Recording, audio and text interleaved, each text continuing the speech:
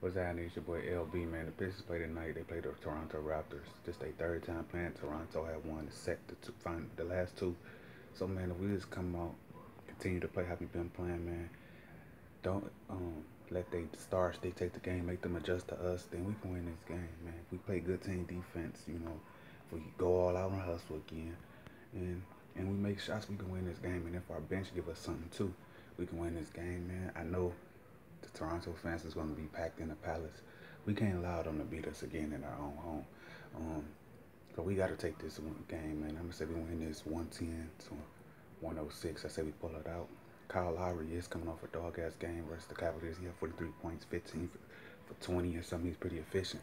Man, we just hold one of them stars down that they got over there, then we can win this game. They don't really do nothing spectacular, man. They rely on DeMar and Kyle Lowry, and then they others out hustle opponents. So that's how they be winning, man. So we just come out, match their energy level, and don't be afraid of the moment. Then we can win this game. Like I say, I got the Pistons winning. Um, that's about it. That's pretty much it for this video. I'm busy right now, so I can't make this video long, y'all. So salute. Like I say, I got the Pistons winning. Like I say, we come out, take it to them right out the gate like we've been taking it to the teams for the past 3 games. Then we got this. I'm LB. Salute. I'm gone.